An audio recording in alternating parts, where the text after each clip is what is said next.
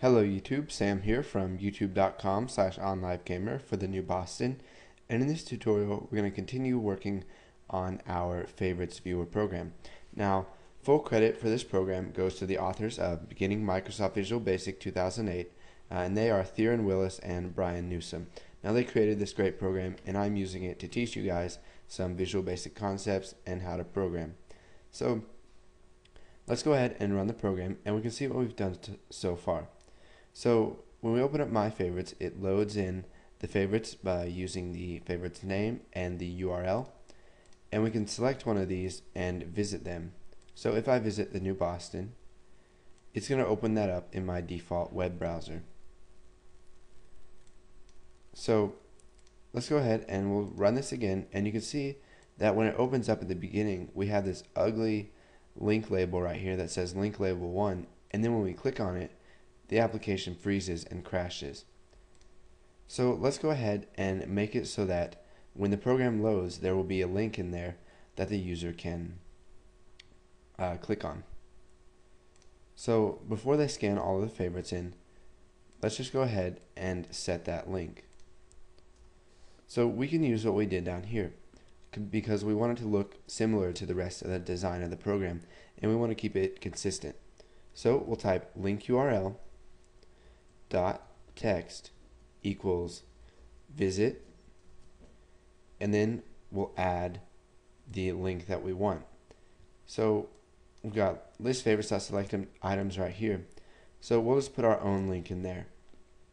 So we'll do http:// and let's say you have a developer website or something and you want to put that in there to kind of advertise for it or to let them know who created it.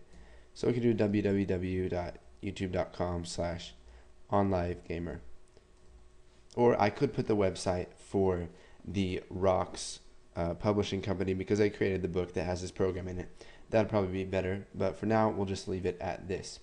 So once we set the text, we want to clear the links in there, because if they try to click on something that says visit and then has a link, it's going to try to open that link with the visit in front of it and it's just going to mess up. So we'll type link URL dot links dot clear, and now what we need to do is we'll use the same thing we did down here. So we'll add a link and we'll start at index 6 and then we'll just add our link. So we'll go to link URL dot links dot add, and let's find the version of this that we want. So we want the start, the length, and the link data. So the start is going to be starting at index 6 because we have 0, 1, 2, 3, 4, 5, and then after this is when it's going to start. And we'll do length. Let's see, we got 1, 2, 3, 4, 5, 6, 7, 8, 9, 10, 11, 12, 13, 14, 15, 16, 17, 18, 19, 20, 21, 22, 23, 24, 25, 26, 27, 28, 29, 30, 31, 32. So hopefully 32 will be correct. And the link data is going to be http://www.youtube.com/onlivegamer. Now this would probably be better to put this link into a variable and then use the variable dot length, but this should work just fine. So hopefully when we run it everything will work the way we want it to. And it says visit and then it has our link. So we can go ahead and click on that and it's going to open up the website. So let's just fix that. We need to go ahead and go 2 more places. Now you can see it's giving us the link here. So let's just go ahead and replace this with OnLiveGamer. So we got 1, 2, 3, 4, 5, 6, 7, 8, 9, 10. So we want it to be start at 6 and go to let's see, the length. Yeah, the length is going to be 10, and that's going to be our link. So when we visit OnLiveGamer, it's going to open up the website. Now you can see here that we're missing the R. So let's go ahead, close out of this, and we'll make this 11. Okay, so now what we can do is let's go ahead and add a button that refreshes the favorites. So let's say you added a new favorite and you don't want to have to close out of the program and then reopen it to add that favorite in there. So we can set the text of this to refresh, and we can set the name to button refresh. Now this right here is not in the book. I'm adding this myself. So come back to, or let's create an event for this first. So whenever they click refresh, what do we want to do? Well, we want to use all of this code right here. So what we can do is we can cut this code and let's put it into a sub. So we can come down here and type private sub load favorites, and it's going to load the favorites into the list view.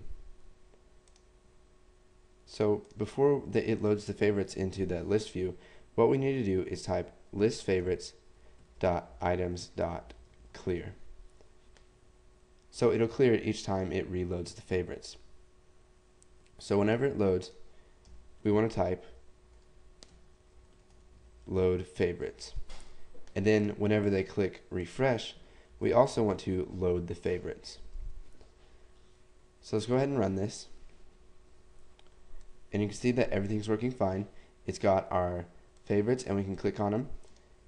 And now let's go to Internet Explorer and we'll just add a new favorite. So we'll just use the home page, which is msn.com, and we'll click add to favorites and we'll call it MSN. And then if we click add, it's successfully added to our favorites. Now if we minimize out of this and click refresh, you can see that MSN is added to our list of favorites, and that it will add visit MSN for us, and we don't have to add any extra code because the way we've made this, we can add an infinite number, well, not really an infinite number, but a large number of links and favorites, and it'll still work. So we can also delete favorites. So we'll go ahead and come to our favorites and let's just delete this. So you can't see this on screen right now, but there's an option called delete. I deleted that favorite, and then when I click refresh, you can see that MSN is gone. So go ahead, put that code in if you haven't already, and then once you've done that, if you don't have any questions, move on to the next tutorial.